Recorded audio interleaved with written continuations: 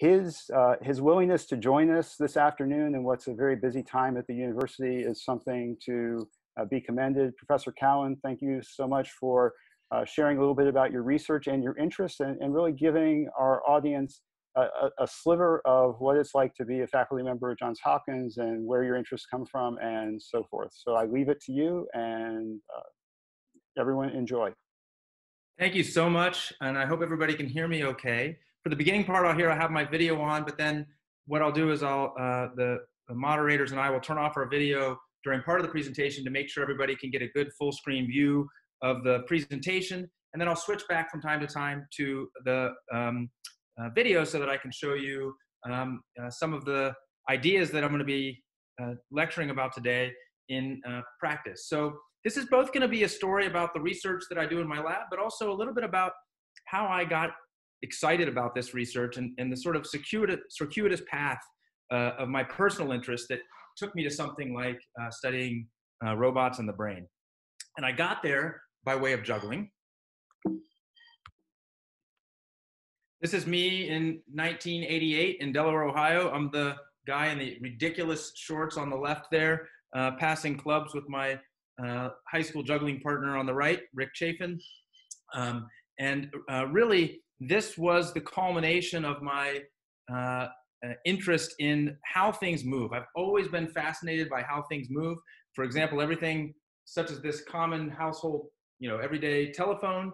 Turns out that just this little simple device can reveal really interesting properties about the physical world. For example, when I flip this device, see if I can flip it in the screen. When I flip this device, which is not something I recommend that you do with your phone, it stays parallel to the initial place that I started it. It keeps spinning like this. But if I flip it about this other axis, then as I flip it, it'll twist around the middle. And so let me see if I can demonstrate that. There a little twist. There's some wonderful videos of that, of people doing that in space where they can spin it very slowly, and you see this nice little twist that occurs around the middle. When I was in 8th grade, I began doing that with hammers and books and other things, and I was just really perplexed about why the object would flip for a while and then do a twist around the middle. And so just those little everyday observations led me to an interest in juggling. And then later in college and then in graduate school, I began to put together the ingredients that make something like juggling possible. So first of all is the physics. Many of you will have learned by now the idea that when you apply a force to an object, that's F, and it has a certain mass, that's M, and then it speeds up at a certain rate, that's the acceleration A, that F equals ma. And what that really means is that as I push harder on an object, that's the increased in force, then that object will tend to go faster tend to accelerate faster if you keep the mass the same. But we all know that if you push on a larger object, it'll accelerate more slowly for the same force. Well, that very simple equation can lead to entire dissertations of work trying to understand the intricacies of how things move. But physics isn't the whole story, because in juggling in particular, timing is everything. F equals ma is really part of the puzzle, but it's not only what you do, but when you do it that matters. And then lastly, and I think the ingredient about this whole picture that I've spent most of my career devoted to is understanding feedback. That is, how do I take that motion that I've seen in the real world, process it through my visual system, my touch system, and so forth, through my brain. My brain then does something with that information, and then it changes the commands that it sends down to my muscles in order to react to that object, closing a feedback loop. And so that's going to be the main story of today. So I'm going to do one more slide here. So the first part, physics, F equals ma. This requires a demo. I'm going to stop sharing screen to make sure my screen is large. And you should hopefully get a nice, good view of me here. So here's F equals ma in action. I've got a ball here. I'm going to apply a force, vertical force, and it's going to accelerate upward. And after I let go of it, gravity will continue to do its work. It'll follow gravity's rainbow and come back down. And I'm going to apply another kind of force known as a torque, which is around my body axis using my feet. And I'm going to spin around, catch the ball. Hopefully you can see that okay. And so if I continue to apply these forces in sequence with multiple objects, I can change their motions kind of arbitrarily by applying these forces. But that's not the whole picture. I said that timing was important because obviously if I throw the ball and then reach out to catch it, I'm not going to get it, right? I have to get the timing of that correct. And the application of force at the appropriate time are the two ingredients. And I'm going to go back to my slideshow here. Share screen.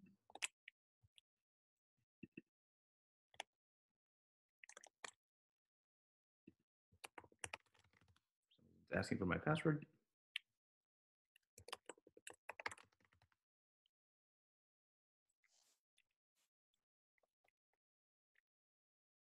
Okay, so physics is important, but timing is important too. It's not just when you do it, what you do, it's when you do it that matters. But physics and timing are not the whole picture.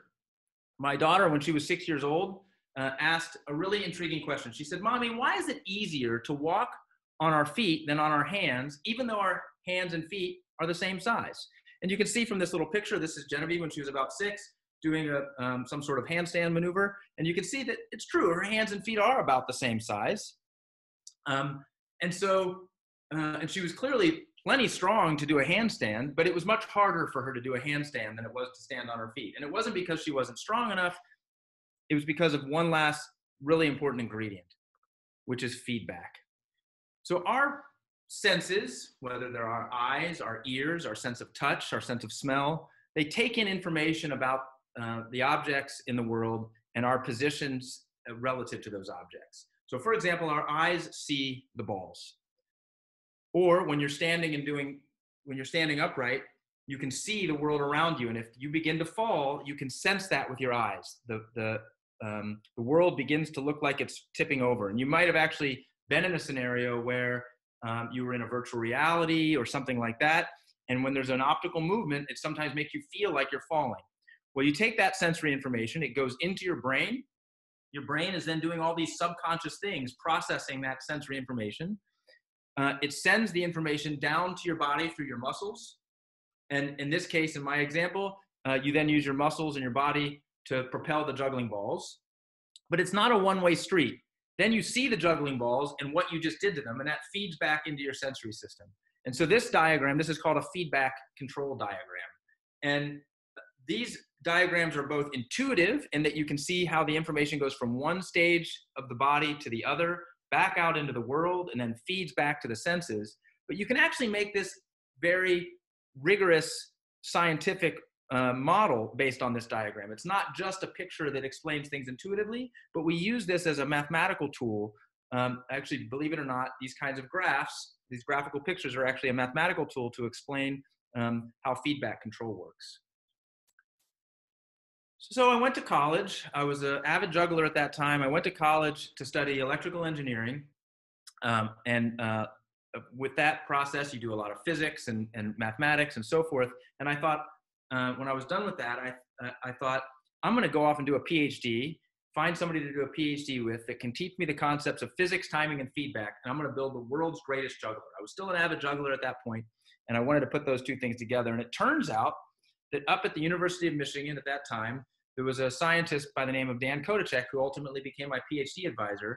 And he and his students had built this incredible juggling robot that I'm going to show you a video of on the next slide. And here's a set of pictures of it that were in the Scientific American magazine back in the late 80s, before I did my PhD. And here's an old video of that robot juggling 2 ping pong balls using a single paddle. And what's remarkable about this is even as a juggler, it's extremely hard to bounce 2 tennis balls, let's say, on a tennis racket, or 2 ping pong balls on a ping pong paddle. So this robot, built by Al Rizzi and Dan Kodachek and others, based on some amazing work by this guy, Martin Buehler.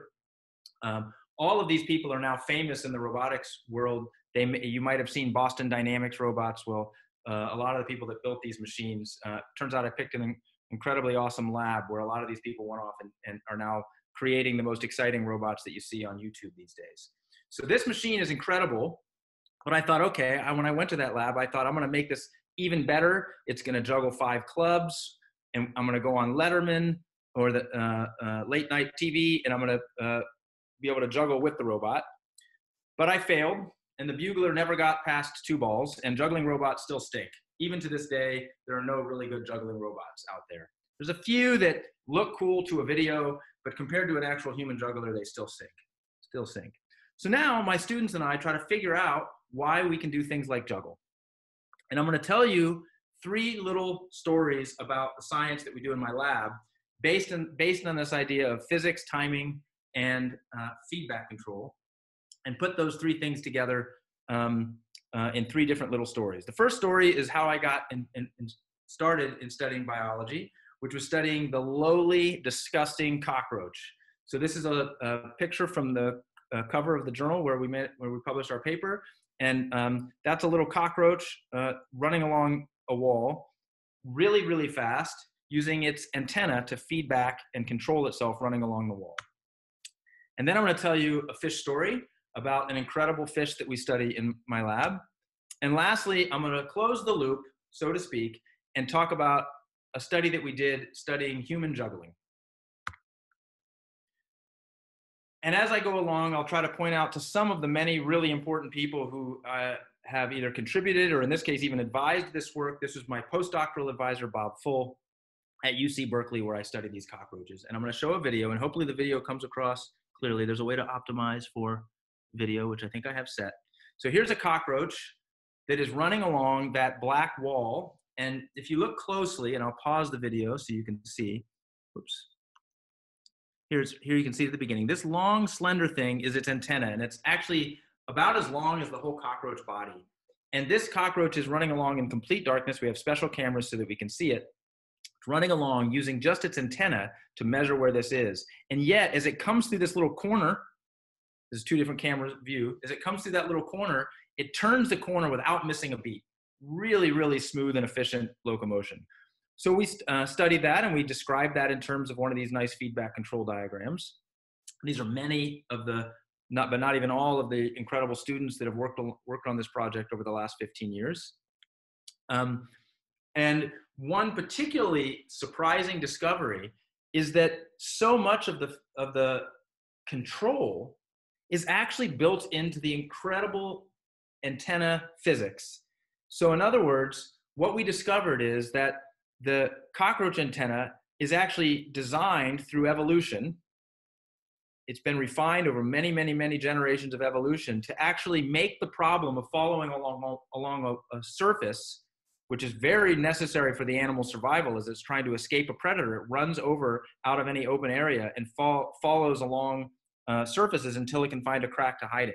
And they live in caves and in leaf litter and other things where they need to quickly run out of the open view of a predator and run along a wall. Believe it or not, there are actually animals that would choose to eat these things, so they have to do this to survive. And it turns out these antennae have these incredible little segments. Each one of these antennae has about 170 segments, and on each segment there are these little tiny spines that do all the sensing. But not only do they do the sensing, they help the antenna maintain a nice little curved posture as it runs along a wall. And so one of the ways we discovered that was through robotics. This is my student, Ali John Demur, who's now working for a local medical device startup. And he built a robotic physical model of an antenna.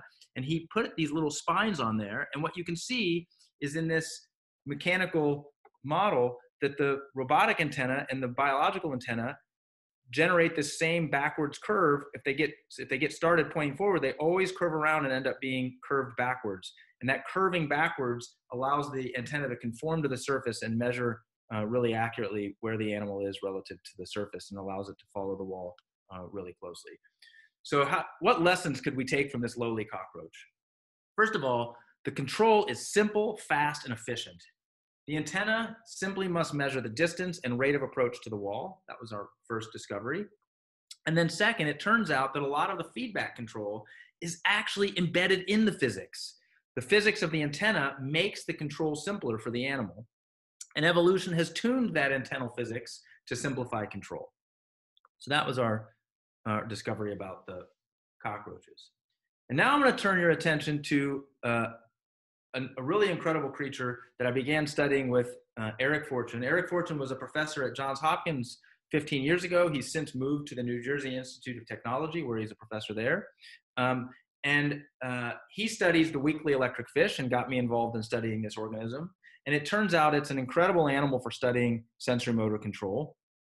And what is the electric fish? Well, if we look at a little schematic here of the electric fish, you'll see that all over the surface of the skin, there's these little black stipples, these little black dots that we've drawn to illustrate that they actually can sense electricity with their skin. So they sense electricity, and what electricity are they sensing? Well, you might have heard of electric eels. Electric eels generate electricity in the water, but they actually use it to stun their prey. These fish generate an electric field that's quite weak. So weak that it doesn't stun their prey, but strong enough to allow them to sense their environment, like an electric flashlight. So they have good eyes, but they also have this electric sense. And then the last thing that makes them really unique from a control theory and engineering perspective, trying to understand them, is they've got this incredible fin along their underside that allows them to swim nearly equally well forward and backward. So they're these incredible all-directional or so-called omnidirectional swimmers, and they have these two really cool parallel sensing systems: the visual system like we have, plus this extra sensory system, like a sixth sense of electricity. So to explain this even further, I'm going to play a short 1.5 minute or so video that was produced by an outfit called Science Nation with help from the with funding from the National Science Foundation to produce this video.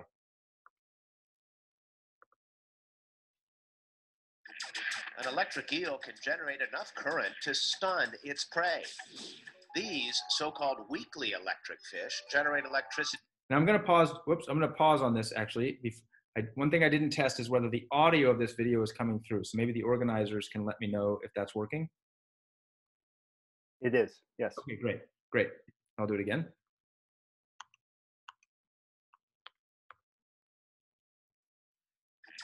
An electric eel can generate enough current to stun its prey. These so-called weakly electric fish generate electricity too, but not enough to do any harm. With the proper equipment, you can even hear an electric hum. There's a small organ in the tail of the weakly electric fish that generates an electric field, and then that electric field envelops the entire animal. Researchers at Johns Hopkins University are studying the weakly electric knifefish in the wild and in the lab. They say these fish use their electric field as a sixth sense. When an object passes through the field, receptors on its skin detect it. The fish also use their electrosense to navigate and communicate. Each fish generates its own unique frequency, which can change when other knifefish are near. When the two fish come by, their two pitches begin to interact, much like two singers' pitches would interact. And engineers at Northwestern University are developing a highly agile robot that may one day use a similar sixth sense to monitor the health of coral reefs or navigate the dark, murky waters of an oil spill. I'm Miles O'Brien. So that video is available on YouTube. You can check that out in a slightly longer version that they published on YouTube. So I'm going to tell you a little bit more about that fish, but I thought that was a really well-produced short way of kind of getting all the main features of these animals. But the thing that makes them so powerful, believe it or not, is a simple behavior that they do where they actively try to stay hidden. So here you see an electric fish staying inside of a standard bathroom pipe. It's called a PVC pipe. That's the material it's made out of, PVC. But it's just a plastic pipe that you could go buy at Home Depot, cut to a few inches long, and the fish is trying to hide in it, probably because the fish is, like a lot of animals, just trying to avoid being predated. You know, in its natural environment, it would be under constant threat from other organisms, and so in the lab, it has this very natural, almost habitual behavior where it tries to stay hidden inside this tube. And as a result, here Eric Fortune is moving this tube back and forth, and you can see the fish actually actively swimming to stay inside the tube. And when I watch that video, it looks like the fish is attached to the tube, but it's not. It's only attached to the tube by closed loop control. It's measuring where the tube is using its vision and electrosense and changing its swimming with that ribbon fin I showed you to swim forward and backward. And so we've studied that. This is a few of the people that have been involved in that project. We've studied that, and, by using not a human hand to move the tube back and forth, but a robot that controls a moving PVC pipe. And so what we see here is a bottom view of the fish. Now instead of the side view, we're seeing the bottom, and this is its big long fin. And you can see how incredible it is in moving back and forth. I hope that comes pretty clear on the screen. And then this is one of those PVC pipes, but we've actually cut it off on the bottom so that you can see where the fish is, which I've indicated with the yellow dot, and where the shuttle is, or what we call the shuttle or the refuge, which is the PVC pipe. We can see where that is. And then we can measure the fish's performance in tracking random movements of the tube and actually use that to develop a closed loop model like this, where we model vision, electrosense, what the brain is doing, and what the physics are doing. And then as well, the closed loop, just like that closed loop diagram I talked about with the juggling. And so I'll start by giving a little example of how we might do that. So in engineering, there's an idea called a Bode plot. Bode was a control theorist, a very famous control theorist's name from the early 20th century.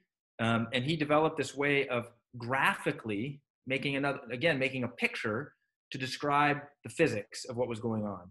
And one of the things that I want to tell you is that, you know, math might seem very boring sometimes, just doing a bunch of calculations over and over. But as you move more into more and more advanced math, you can do so graphically and have it still mean the same thing as the equations. And the thing that I love about math, you know, it's not the arithmetic. You got to get good at that. You know, it's not even the algebra. It's the connection between algebra and graphs. And when you begin to be able to make those connections, you begin to be able to see math in a whole new light. And so I'm going to explain some pretty sophisticated math that would generally be taught to graduate students at a university. But because of this graphical approach, I think there's really a nice way to understand it.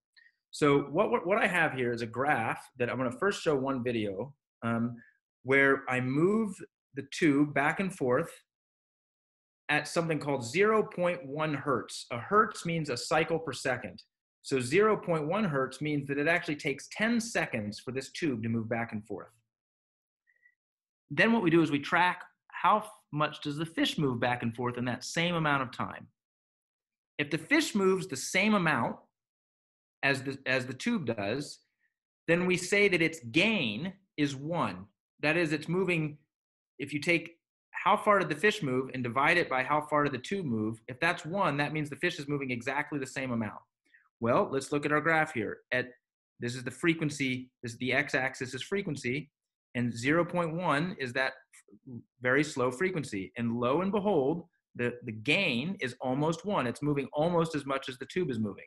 Now, this is a really tricky concept. The phase is basically how much the animal is lagging behind.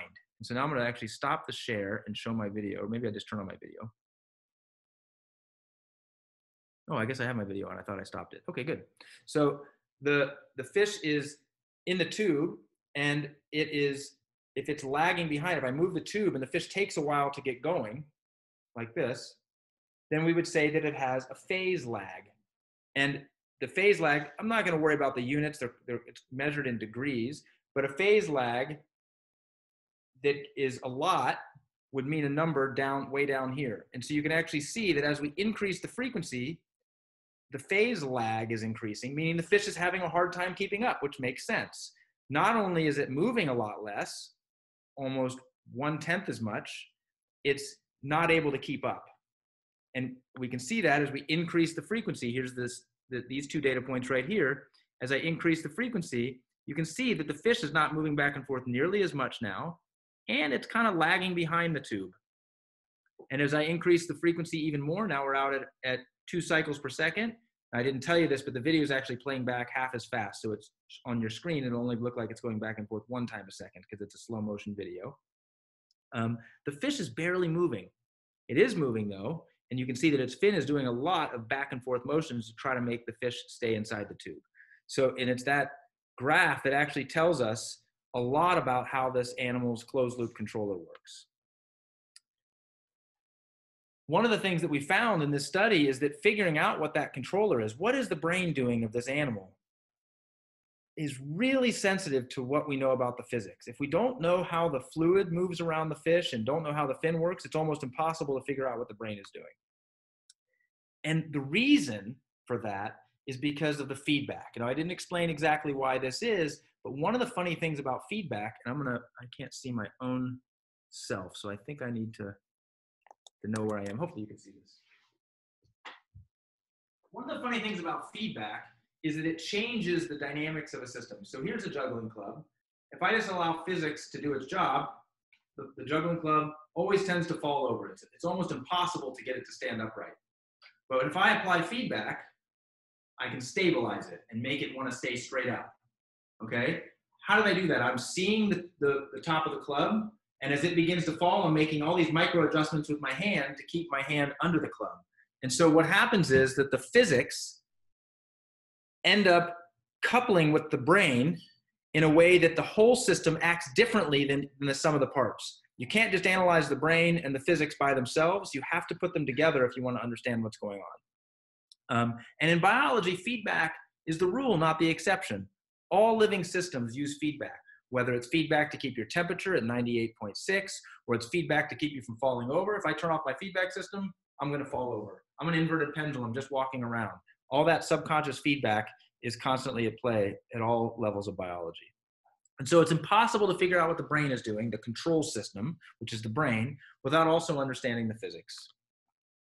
So we took the time to try to figure out that physics in the electric fish. And this is my former PhD student, Shaheen Safadi.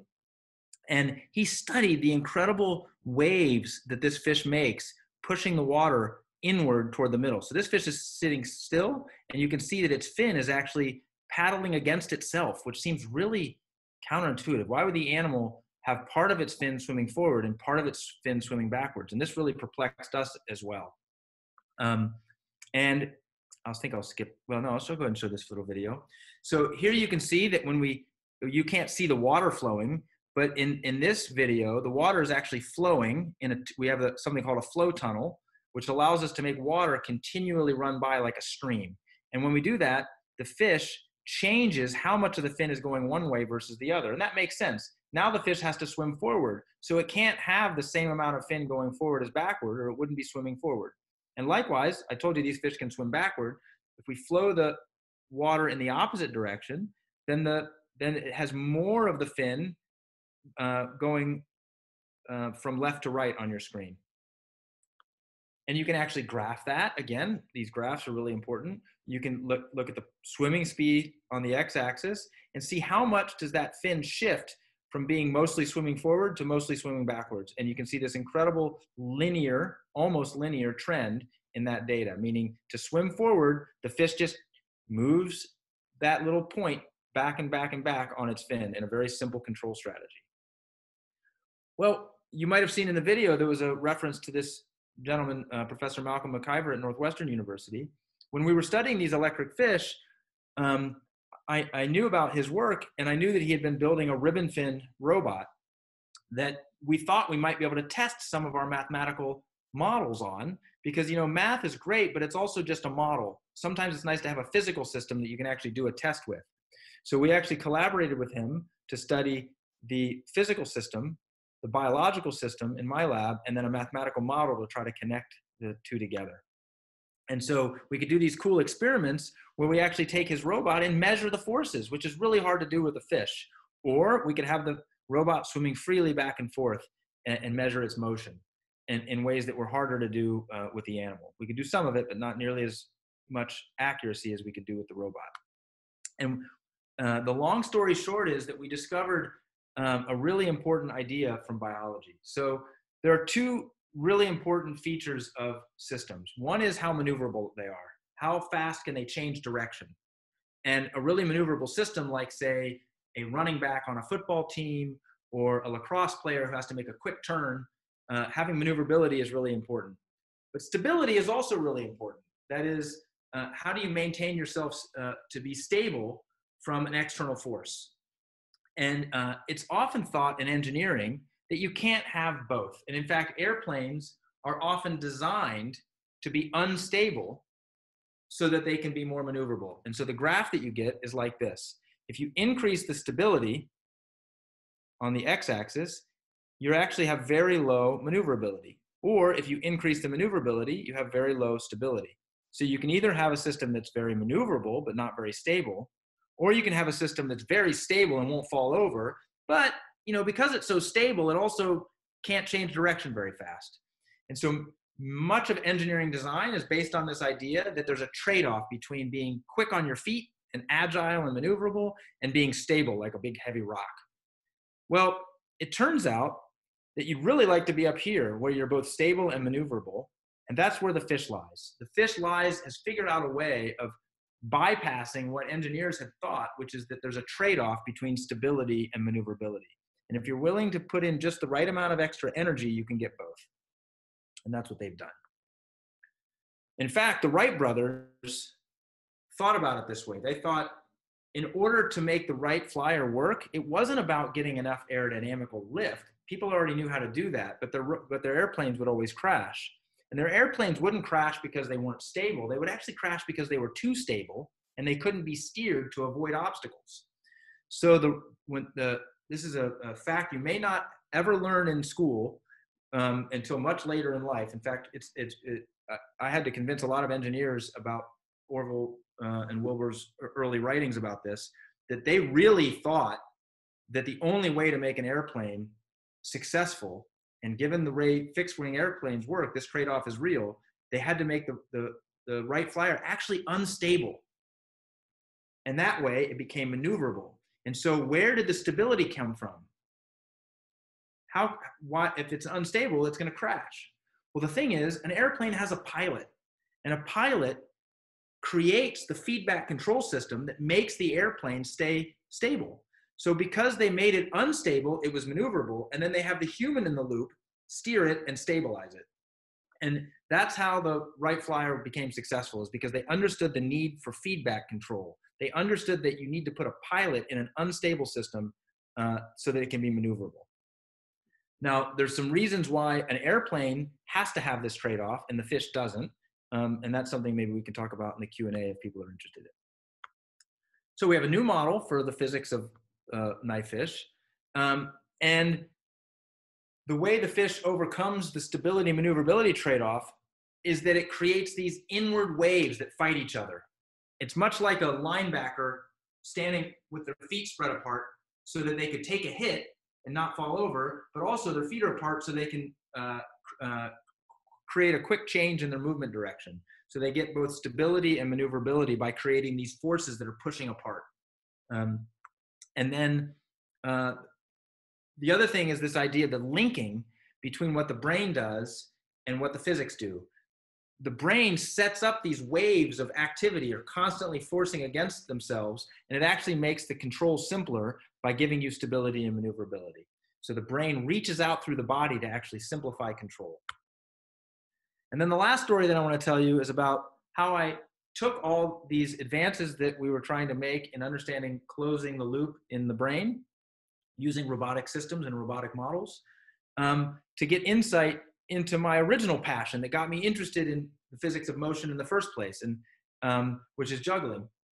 And so we managed to get a paper published in the Journal of Neurophysiology, and believe it or not, that cover is actually a picture of my graduate school juggling partner.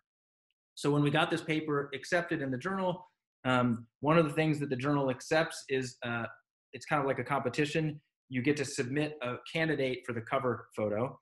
And I thought, well, what better thing to put on the Journal of Neurophysiology than somebody juggling? And I called my old friend Josh Casey, who's a professional juggler that I was fortunate enough to be able to juggle with when I was in graduate school.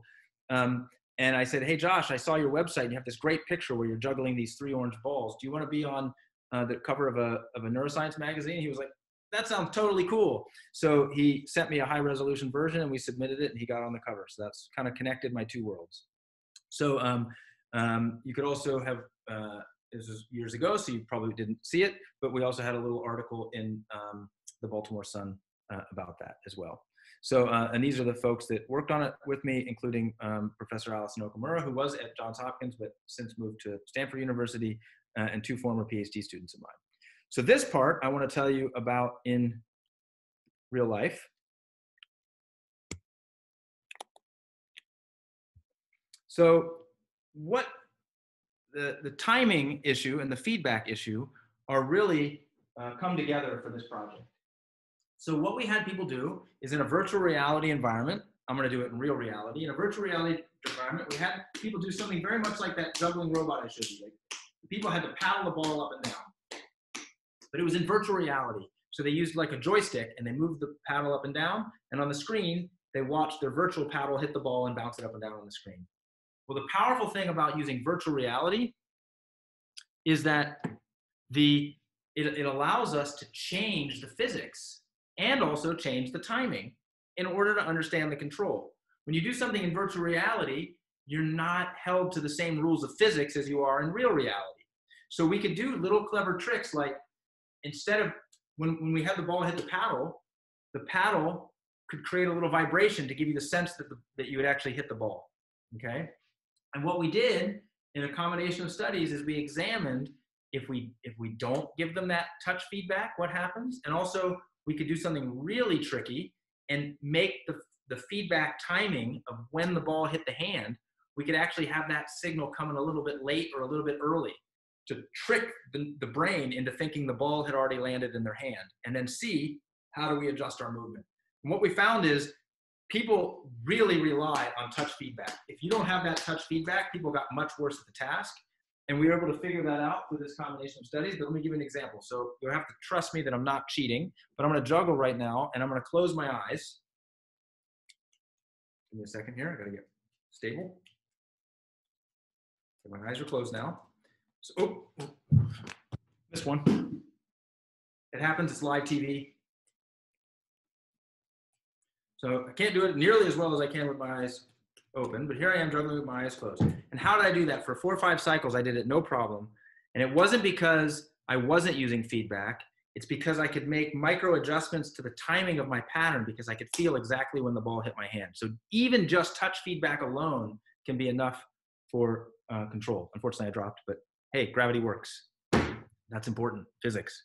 So it's the role of timing and its sensory measurement through touch that allows our brain to close the feedback loop to help us regulate our sense of time with the sense of timing of the world. And that integration of touch feedback with visual feedback, I think, is really important. And your brain is doing this all the time. You're using your vestibular.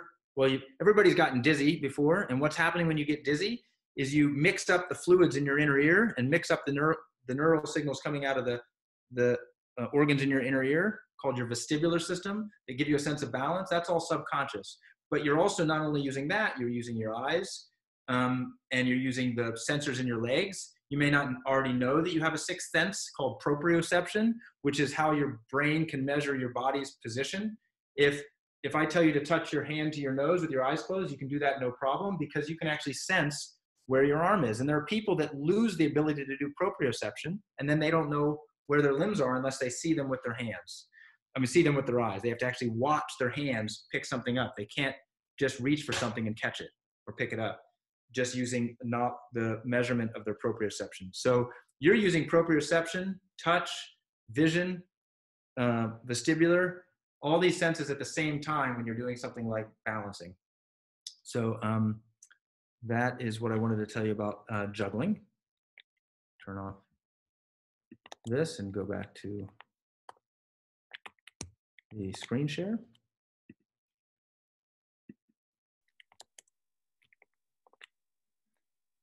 So just a last little plug for some of the more recent people that have been in my lab, some of which you saw in this talk. And if you want to learn more, you can go to my lab's webpage. It's the Locomotion in Mechanical and Biological Systems Laboratory, or LIMS.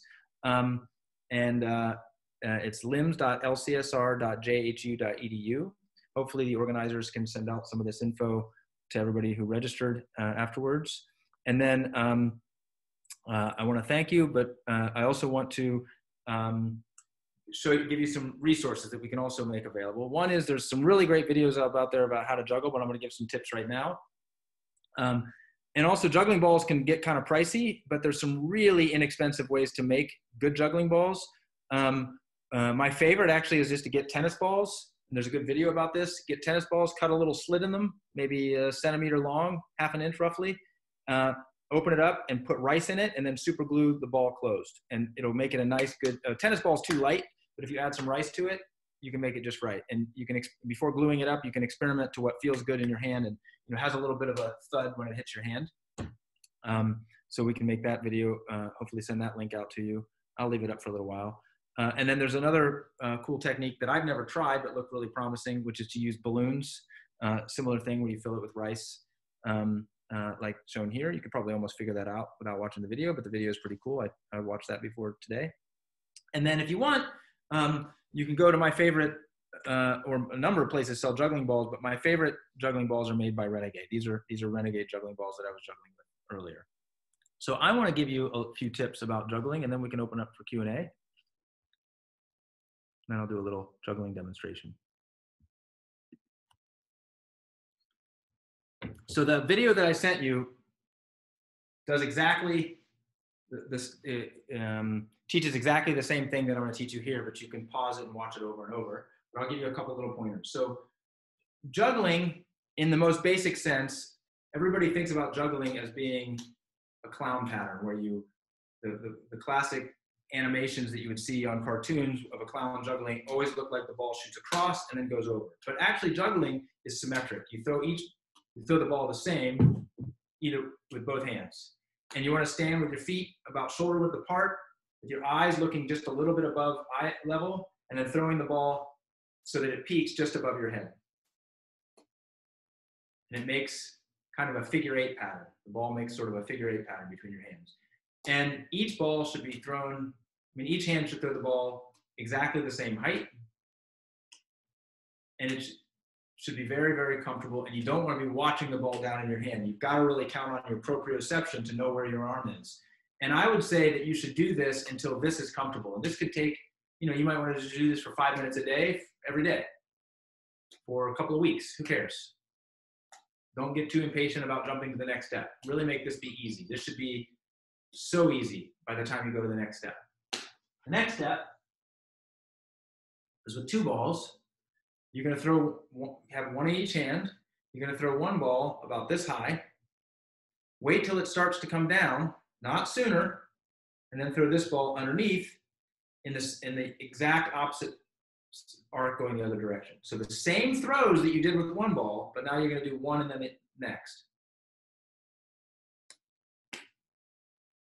And notice it was not fast. I didn't go, it was 1, 2. Throw, throw. Very slow. And the video that I linked to demonstrates that. And you want to be able to start that with either hand. Right, left. And this takes a while. When I've done group juggling lessons, this can take people an hour or 2 to really get good at. Sometimes more. I've had people take a week to figure this out. And it's okay. People learn different parts of juggling at different speeds. Be lots of drops involved with getting this. It also depends on how old you are and how many sports you do and all those sorts of things. So, but everybody can learn to juggle. 1, 2. 1, 2. And then once you get that down, and that'll take a while, you take 3, 2 in one hand and 1 in the other. First thing to do is actually just to work with being able to throw one ball of the 2 out of your hand. And you can pick this. You only really need to be able to learn to do with one hand. So for example, if you're right-handed, you might want to just put the 2 balls in your right hand. You don't need to be able to start with your other hand just yet. Eventually, if you learn 4 or 5 balls, you'll want to be able to do that. But for starters, just need to be able to take 2 balls in your dominant hand, throw one of them. And I do that by having one of the balls pinned with these, the pinky and the ring finger, and then the other ball is with my thumb, index, and middle finger. And then that's the one I'm going to release first. Then, once I release that, the really subtle part is I got to then roll this ball down into my hand. And so that actually takes some practice too. Release and get the other ball ready. Release and then get the other ball ready. And then once you can do that, You know, then maybe go back and do a few of these to practice, to warm back up. Then you take 2 balls in your dominant hand, 1 ball in this hand, and you're always going to start with the hand that has 2 balls. You throw that ball first, and now that 2-ball pattern just repeats over and over again. Throw, throw, throw, throw, throw, throw, throw. And it really is something that you can learn in a week's time. Some people learn it in a day. Some people learn it in a month. But it's something that if you put 20 minutes a day in, most people will get pretty close to learning it in a week's time. Okay? So there's 3. Do a couple little tricks for you.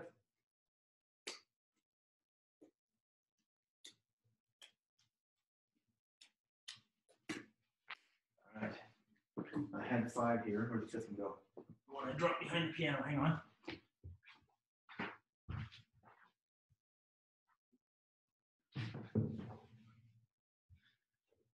All right. 5 balls. Never been done before on a Zoom meeting by a Johns Hopkins professor, as far as you know.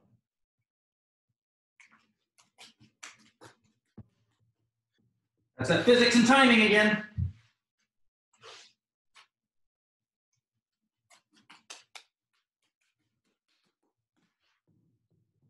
There you go. And lastly, you saw these juggling pins. A little different if you want to get into juggling pins after you learn juggling balls. These are harder to make well because the balance is really important, but they can range in price from around $10 a piece to, I mean, mine are professional clubs, so they're a little bit more expensive, but you can get them pretty reasonably priced online. But you want to get decent ones because otherwise they don't flip very well. You want them to be lightweight and easy on the hands.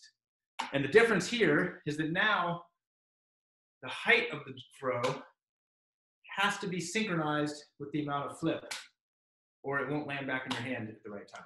So that's why these are harder.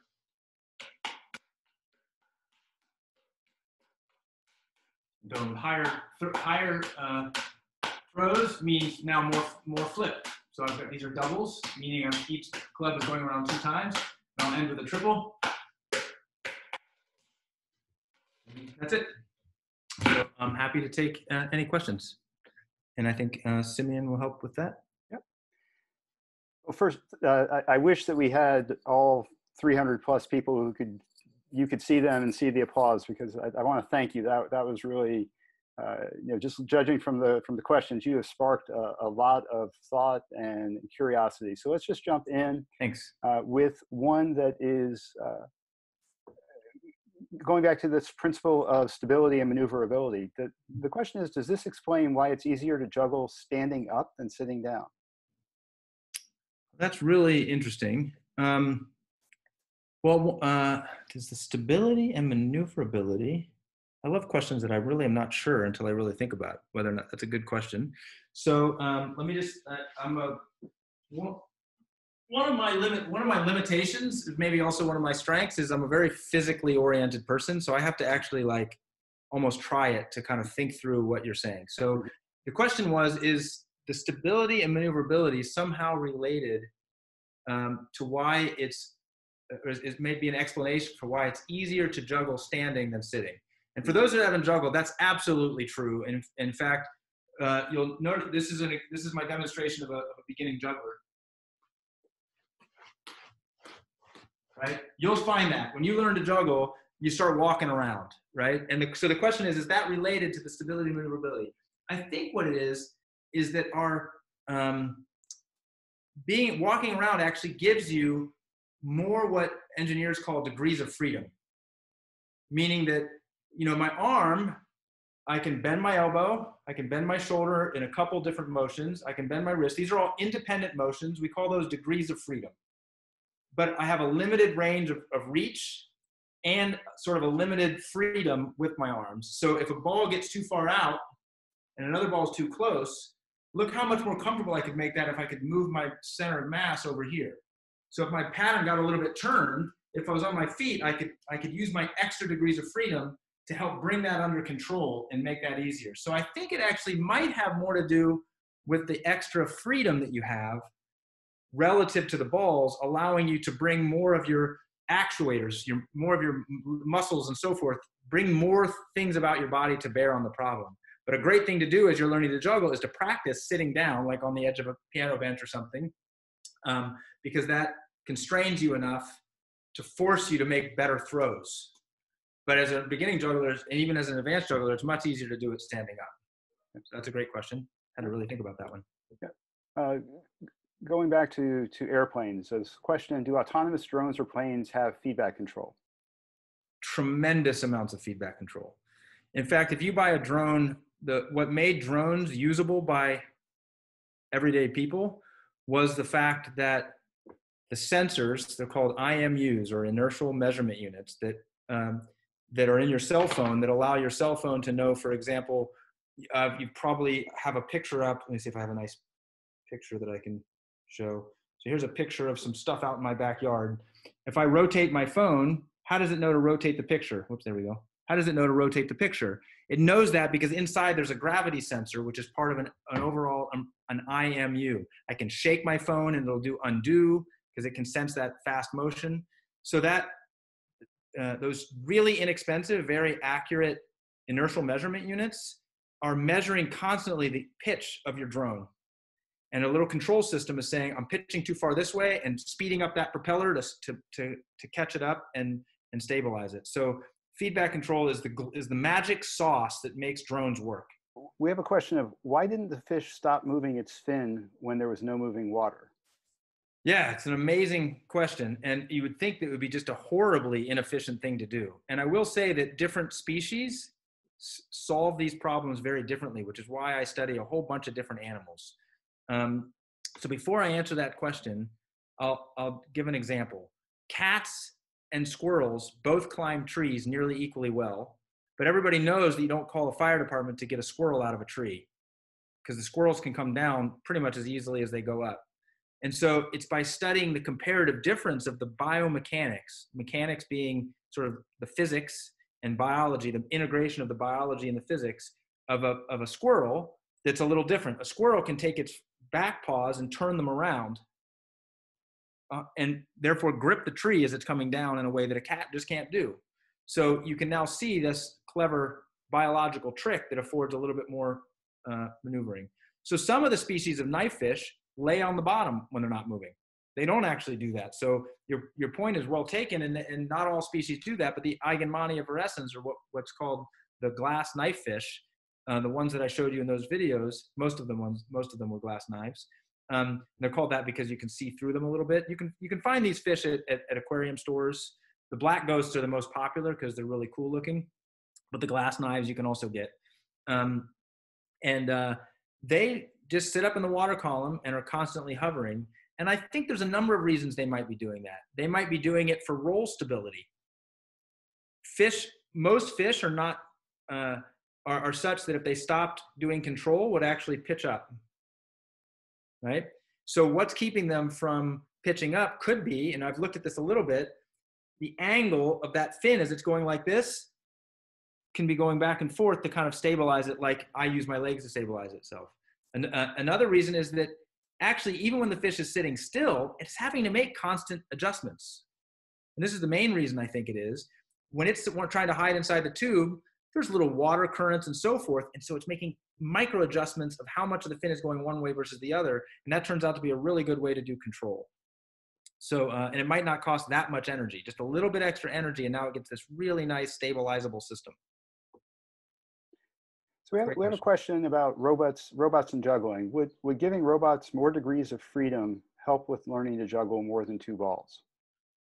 Oh, that's the classic question in robotics, the degrees of freedom problem. Because when you add degrees of freedom, you make the computation problem harder. So, but on the other hand, in principle, you're absolutely right. More degrees of freedom allows more flexibility, but there's a cost associated with that extra flexibility that we haven't, as roboticists, solved yet. So yes, I think in principle, in order to get to biological lifelike motion, we have to give robots more degrees of freedom. The problem is we just don't know how yet. So that's a great question. And that could be, maybe your PhD dissertation someday. No, let me ask you one last question, because I think you had suggested earlier the importance of curiosity in driving you as a researcher. What first led you to look at these biosystems and the connection between biosystems and engineering? I saw a talk when I was a graduate student studying juggling robots. My PhD advisor had a collaboration with a biologist studying, they were studying six-legged animal locomotion. And then my lab was trying to build the robots based on those ideas about six-legged animal locomotion. And a lot of that work has gone in to inspire things in Boston Dynamics, for example. When that biology professor from Berkeley came and gave a talk about biological systems, I just realized there was this whole different way of looking at the world, instead of from a point of view of synthesis, which is how do you make something, but analysis, which is that there's already these incredible things that exist. Can we use some of our engineering knowledge and apply that to the analysis problem? And so it was kind of, again, a little bit of luck, and again, a little bit of that being able to follow your nose when a new opportunity comes up. While I was a PhD student, I didn't plan to do a postdoc in biology, but then this professor gave this talk that I was like, I've got to learn more about this. I've got to go figure this out. And so it was that willingness to kind of make a, I mean, it wasn't like I made a snap judgment, but after seeing that talk a year and a half later, I was in his lab. Seeing how to couple analysis, that is the study of something that is, and synthesis, which is the creation of something that doesn't yet exist. You know, those are both exciting. I went into the field of synthesis because I was an engineer, and I switched more to a point of view of analysis, but often using tools from synthesis to help me. Making new engineering apparatuses to study animals, for example. So hopefully that answered that at least a little bit. Yeah, no, absolutely. Awesome. So, Noah, again, thank you so much for taking the time. For those of you, as we end this webinar, a reminder, it is being recorded. When the webinar ends, you'll be directed to a page, which is where it eventually will be hosted. And again, this is a kickoff to our glimpse into the intellectual life of faculty at Johns Hopkins University, and we'll expand to include CTY alum. Thank you for taking the time to be our inaugural speaker. It was my pleasure. Thanks. Bye-bye.